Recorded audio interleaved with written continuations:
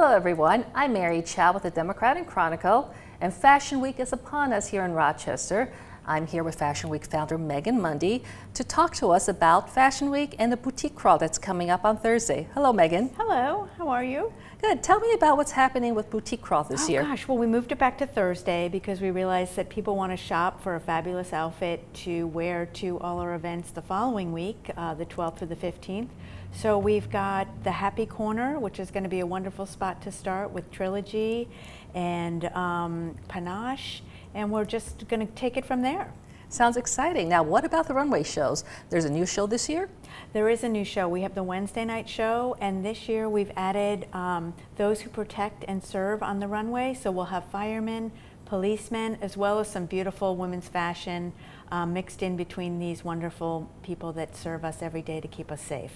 Now, Fashion Week is in fall. Tell me about what's trending in fall fashions this year. So what's trending is actually, if you look at Alasia, she's in her sparkles. We have beautiful sparkles. Sparkles are great for the day. Black and white is another big trend. Fringe, always fur is in season, and especially we are in the right spot to be on trend with fur. Those are just a few of the trends. Bright colors, color blocking that you will see out in the fashion world and on our runways here in Rochester.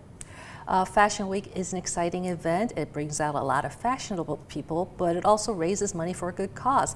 Tell us about Center for Youth. So the Center for Youth is a charity started by teens to help combat teen homelessness, and we are focusing on our crisis nursery this year, which is a house where you can have your child looked after if, say, you end up in the hospital with one of your children and your younger child can't be in the hospital with you. So we're focusing on raising money for that, and it's just a great cause for the youth in our community.